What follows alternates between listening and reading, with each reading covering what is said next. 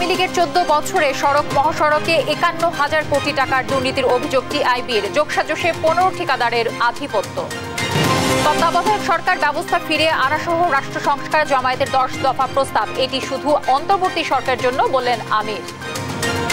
BNP ক্ষমতায় গেলে সংখ্যালঘু নির্যাতনের প্রতিটি ঘটনার বিচার হবে বললেন মির্জা ফখরুল। বিদেশি কয়েকটি গণমাধ্যমের ভূমিকার নিন্দা।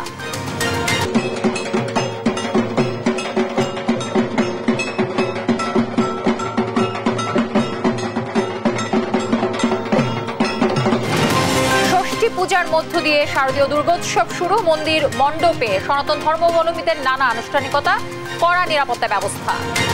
ময়মনসিংহ, শেরপুর ও নেত্রকোনায় বন্যা পরিস্থিতির উন্নতি, পর্যাপ্ত ত্রাণ না পাওয়ায় অভিযোগ। বানভাসীদের দুর্ভোগ চরমে। মানুষের খাবার টাবার, শুকনো খাবারের অভাব, নিরাপদ পানির অভাব, খাদ্য সংকট আছে।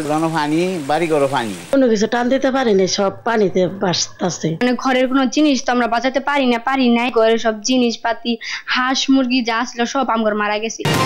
এবং প্রধান প্রকৌশলী উজ্জ্বল মল্লিককে অপসারণ করে বিভাগীয় মামলা করেছে রাজুক। দেয়া হয়েছে বাধ্যতামূলক ছুটি, বিদেশ যাত্রায় নিষেধাজ্ঞা। দর্শক, সংবাদ সন্ধ্যায় শুনছিলেন কেস টিএমটিবার সংবাদ শিরোনামগুলো। সঙ্গে থাকছে আমি তানজিয়া জুথি। জানাবো বিস্তারিত।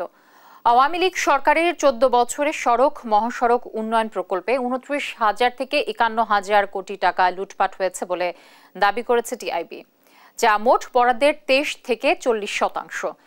গবেষণা প্রতিবেদনে এ তথ্য জানিয়েছে প্রতিষ্ঠানটি। মন্ত্রী, এমপি, সংশ্লিষ্ট কর্মকর্তার সঙ্গে যোগসাজশে 72% কাজ বাগিয়েছে 15 ঠিকাদারি প্রতিষ্ঠান।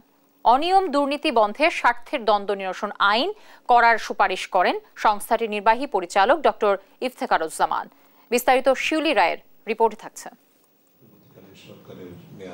দেশকে এগিয়ে নিয়ে 2009-10 অর্থবছর থেকে 2023-24 অর্থবছরে সড়ক মহাসড়ক নির্মাণে ব্যয় করা হয়েছে 1,69,450 কোটি টাকা, যার 72% বাস্তবায়নে কাজ পেয়েছে 15টি ঠিকাদারি প্রতিষ্ঠান। টিআইবির গবেষণায় এমন তথ্য উঠে এসেছে। পরিবহন এবং যোগাযোগ খাতে দেওয়া হয়। প্রকল্প বাস্তবায়নে সার্বিক দুর্নীতির হার ছিল মোট বরাদ্দের সর্বোচ্চ 40%, আর দুর্নীতির সুযোগ করে দিতে প্রকল্প ব্যয়ের অতিরিক্ত প্রাক্কলন দেখানো হয় 25 থেকে 30%। গত 15 বছরে আপনারা যে কর্তৃত্ববাদের যে মূল স্তম্ভ ছিল, সেই স্তম্ভের মধ্যে কিন্তু অন্যতম ভূমিকা পালন করেছে রাষ্ট্র কাঠামো তখনকারী ব্যবসায়ী মহল, ব্যবসা রাজনীতি একাকার করে দিয়ে যেটা হয়েছিল। মন্ত্রী, এমপি, সংশ্লিষ্ট কর্মকর্তা ও ঠিকাদারের ত্রিপক্ষীয় যোগসাজের করা এসব অনিয়ম দুর্নীতি বন্ধে আইন করার সুপারিশ করেছে টিআইবি। তিনটা শক্তি, রাজনৈতিক শক্তি, আমলাতান্ত্রিক শক্তি এবং যারা ব্যবসায়িক শক্তি, সেটা এই তিনটা শক্তির মধ্যে যদি আমাদের বৈষম্যবিরোধী আন্দোলনের মূল শিক্ষাটা যদি তারা ধারণ করতে না পারেন, তাহলে আমাদের যত রাষ্ট্র সংস্কারের কথা বলি না কেন ছাত্র জনতা আন্দোলনের মাধ্যমে সেটির বাস্তব সুফল কিন্তু আমাদের হাতে আমরা পাবো, সেটা আশা করাটা খুব কঠিন। ব্যক্তির পরিবর্তন হলেও প্রাতিষ্ঠানিক দুর্নীতির মানসিকতার পরিবর্তন হয়নি। এছাড়া জনবল সংকটের কারণে পরিকল্পনা কমিশন সরজমিনে প্রকল্প প্রস্তাব মূল্যায়ন করতে পারে না বলেও জানান টিআইবি। সর্বোচ্চ 50। শিউলি রায়, দেশ টিভি, ঢাকা। অন্তর্বর্তী সরকারের প্রধান উপদেষ্টা ডক্টর মোহাম্মদ ইউনুসের সঙ্গে বিদায়ী সাক্ষাৎ করেছেন ঢাকায় নিযুক্ত রাশিয়ার রাষ্ট্রদূত আলেকজান্ডার ভি মন্টিটাসকে। বুধবার প্রধান উপদেষ্টার তেজগাঁও কার্যালয়ে তাদের এ সাক্ষাৎ অনুষ্ঠিত হয়। এ সময় ঢাকায় রাষ্ট্রদূত হিসেবে 3 বছরেরও বেশি সময় তার ঘটনাবহুল সময়ের কথা স্মরণ করেন মন্টিটাসকে। রূপপুর পারমাণবিক বিদ্যুৎ কেন্দ্রের অগ্রগতি সম্পর্কেও অবহিত করেন তিনি। বৈঠকে রাশিয়ার রাষ্ট্রীয় প্রতিষ্ঠান গ্যাসপ্রমের বাংলাদেশে অনুসন্ধান কার্যক্রম, রাশিয়ার গম ও সার রফতানি এবং রূপপুরে প্লান্টের ঋণ পরিশোধ নিয়েও আলোচনা হয়। এ সময় প্রধান উপদেষ্টা বলেন, অন্তর্বর্তী সরকার রূপপুর প্রকল্পের অর্থ প্রদানের সমস্যার সমাধান করবে। বাংলাদেশে রাশিয়ার আরও বিনিয়োগকে স্বাগতও জানান প্রধান উপদেষ্টা।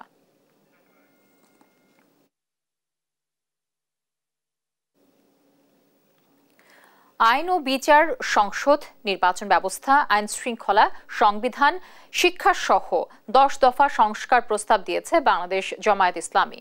অন্তর্বর্তী সরকারের কাছে করা এ সংস্কার প্রস্তাবে এক ব্যক্তি পরপর 2 মেয়াদের বেশি প্রধানমন্ত্রী না থাকা, পিআর পদ্ধতিতে নির্বাচন ব্যবস্থা, পুলিশ ও র্যাব সংস্কারের বিষয়ে বিশেষ গুরুত্ব দিয়েছে দলটি।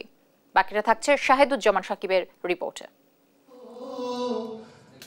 নির্বাচনের আগে অন্তর্বর্তী সরকারের কাছে 10টি গুরুত্বপূর্ণ সংস্কার প্রস্তাব করেছে বাংলাদেশ জামায়াতে ইসলামী।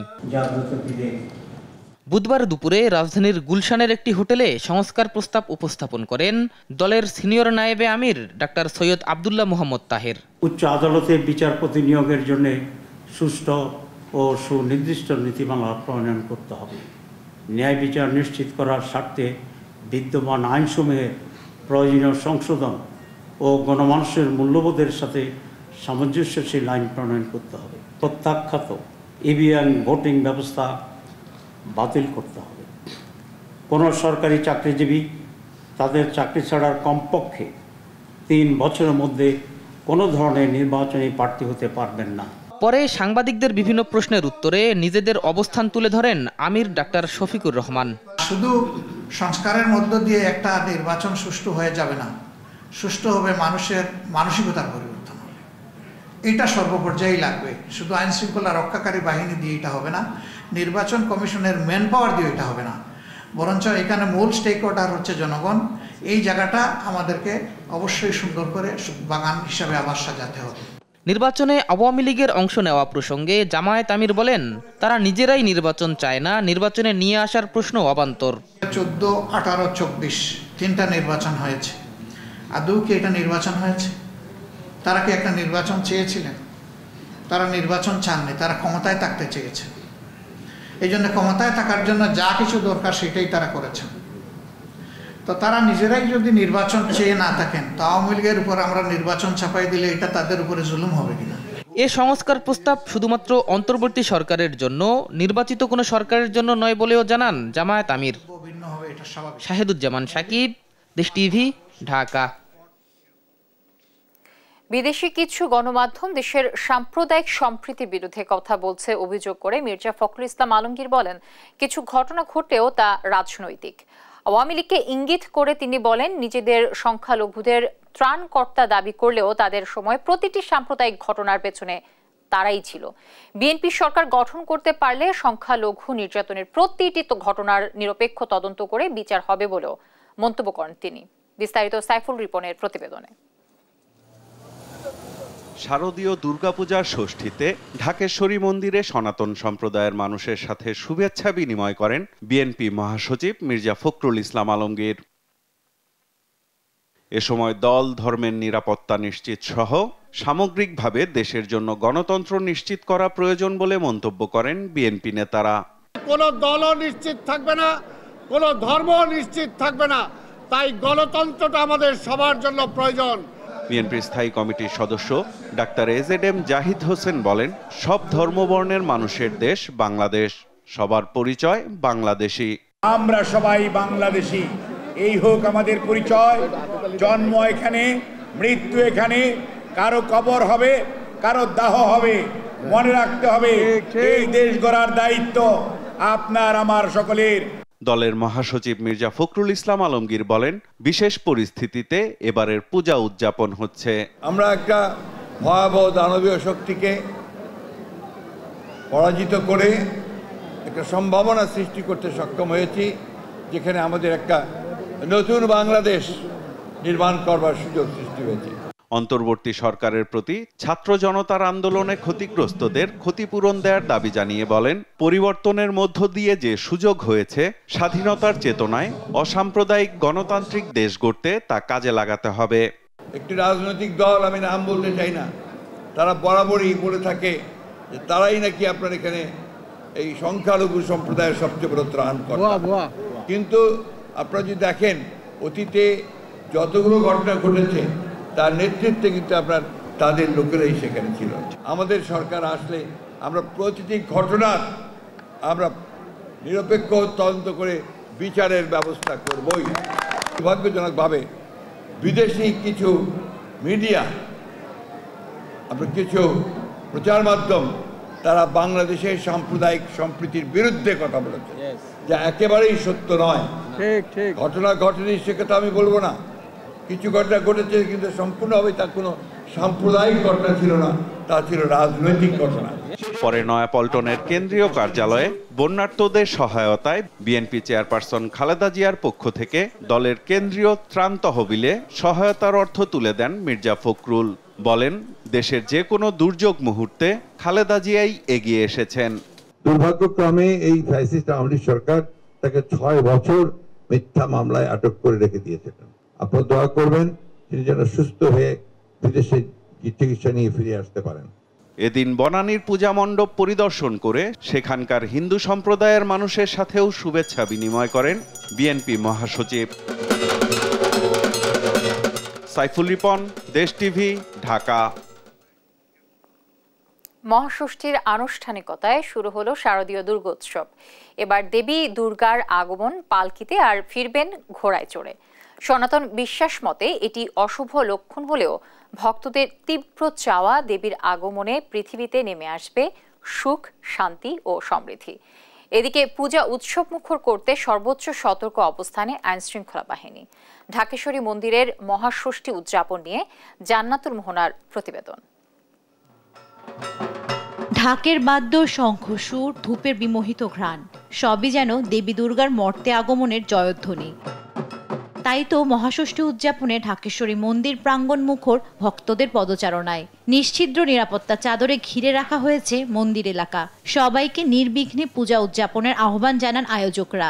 কোনো অসুবিধা নাই, সবাই ঘর থেকে বাইরে সন্ধ্যা সময় পূজা আসবেন। আমি সবাইকে সানন্দে জানাচ্ছি এবং নির্ভয়ে আমি বলছি আপনি চলে আসবেন। আপনাদের কিছু হলে সেটা দায়িত্ব আমার। লগ্ন মেনে আচার অনুষ্ঠান ও চণ্ডীপাঠ শেষে অঞ্জলির মধ্য দিয়ে ষষ্ঠী পূজার আনুষ্ঠানিকতা শেষ হয়। এবার দেবী দুর্গা সন্তান সমেত মর্তে এসেছেন পালকিতে চড়ে, বিদায় নেবেন ঘোড়ায় চড়ে। যা অশুভ লক্ষণ হলেও শান্তির আশায় দেবীর অনুগ্রহ চান পুরোহিতরা।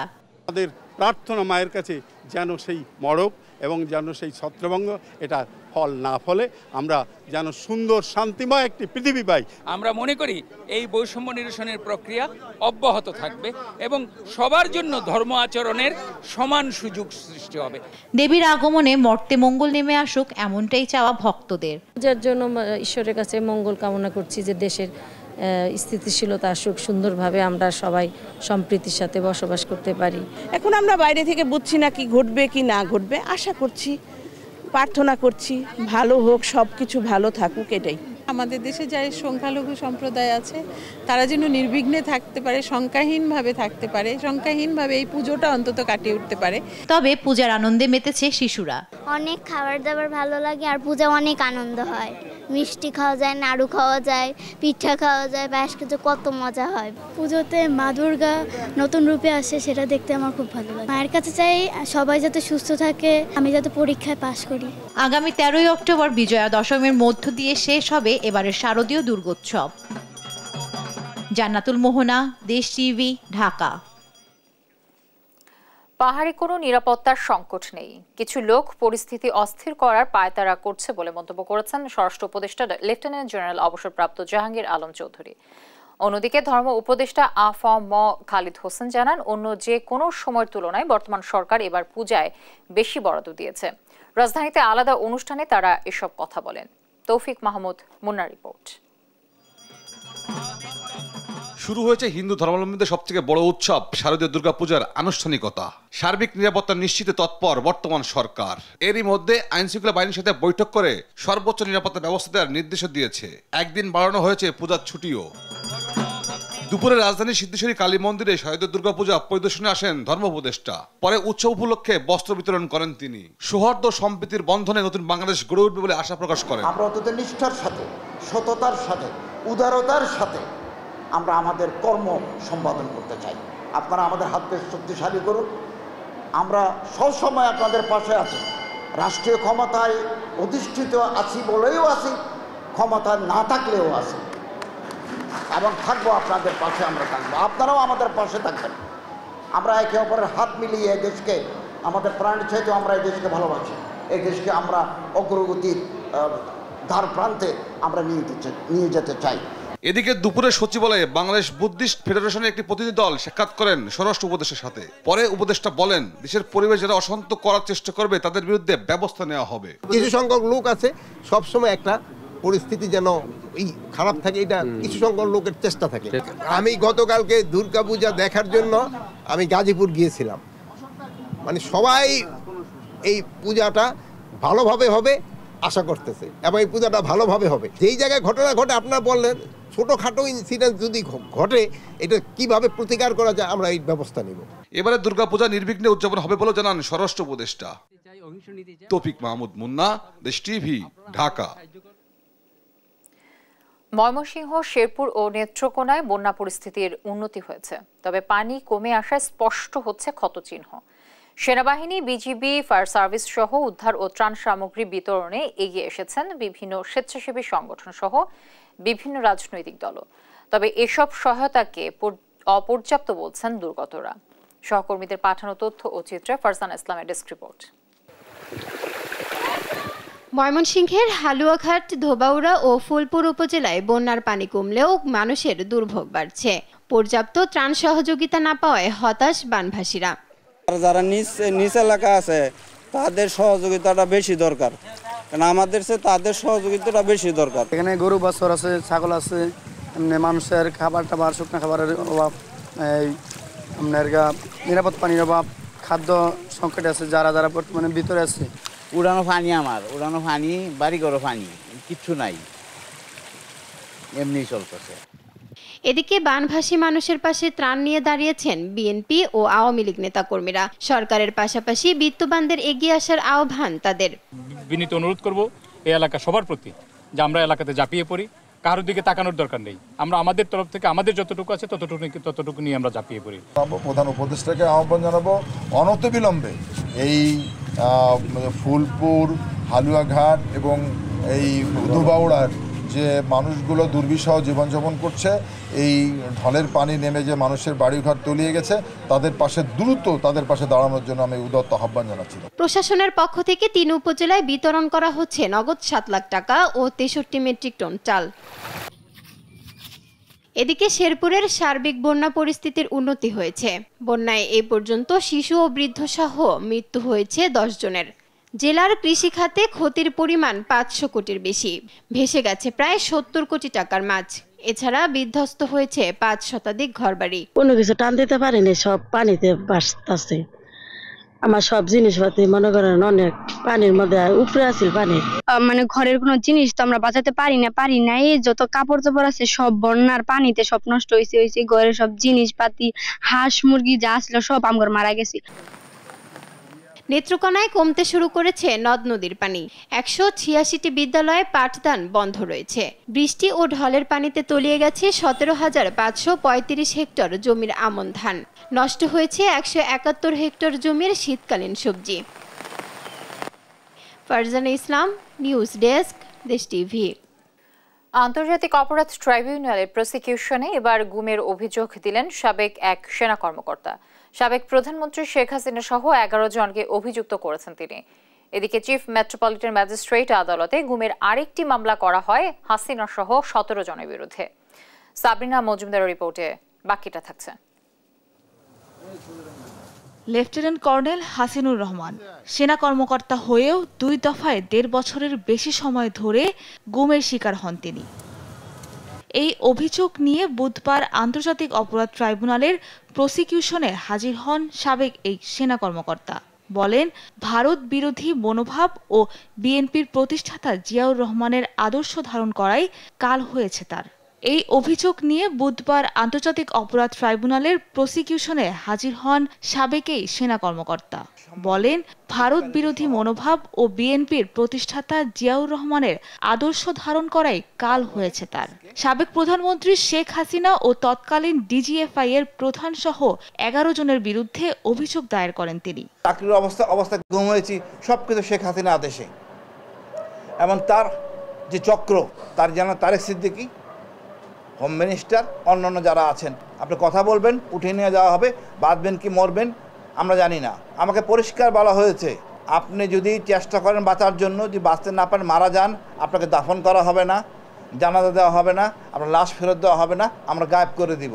এটা ডিজিএফআই কর্তৃপক্ষের বর্ণনা। এদিকে সকালে চিফ মেট্রোপলিটন ম্যাজিস্ট্রেট আদালতে ঢাকা উত্তরের ৩৫ নং ওয়ার্ড কাউন্সিলর পদপ্রার্থী সৈয়দ হাসান মাহমুদ নিজেই বাদী হয়ে মামলা করেন সাবেক প্রধানমন্ত্রী শেখ হাসিনা সহ ১৭ জনের বিরুদ্ধে। বলেন কিভাবে তাকে ২ দফায় ১৪ দিন গুম করে রাখা হয়। আমাকে রামপুরা ব্রিজ থেকে সাদা পোশাকে রামপুরা ব্রিজ থেকে সাদা মাইক্রোবাসে আমাকে সকাল ৭টায় আমাকে তুলে নিয়ে যায়। ৪ দিন রিমান্ডে রাখার পরে আমি যখন ব্রেইন স্ট্রোক করি আমাকে হাতিরঝিলের আইল্যান্ডের উপরে ফেলে চলে যায়। টোটাল 2 মেয়াদে 14 দিন আমাকে গুম রাখে। এ মামলায় সিআইডিকে তদন্তের আদেশ দেয় আদালত। সাবিনা মজুমদার, দেশ টিভি, ঢাকা।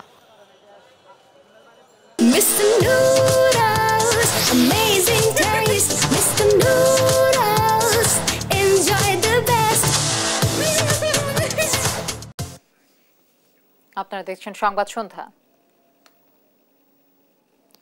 জুলাই ও আগস্ট গণহত্যা ও শহীদ আবু সাইদকে নিয়ে আপত্তিকর মন্তব্য করায় সাময়িক বরখাস্ত সহকারী কমিশনার তাপসী তাবাসসুম উর্মির বিরুদ্ধে রাষ্ট্রদ্রোহ ও মানহানি মামলা হয়েছে।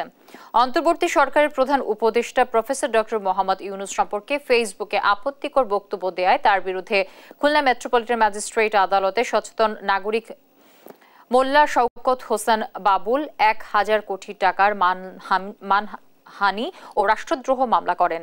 মামলা তদন্ত করতে সিআইডিকে নির্দেশ দিয়েছেন আদালত। এদিকে লালমনিরহাট সদর থানায় ম্যাজিস্ট্রেট উর্মির বিরুদ্ধে অভিযোগ দায়ের করেছে বৈষম্য বিরোধী ছাত্র আন্দোলনের সমন্বয়ক তাহিয়াতুল হাবিব মৃদুল।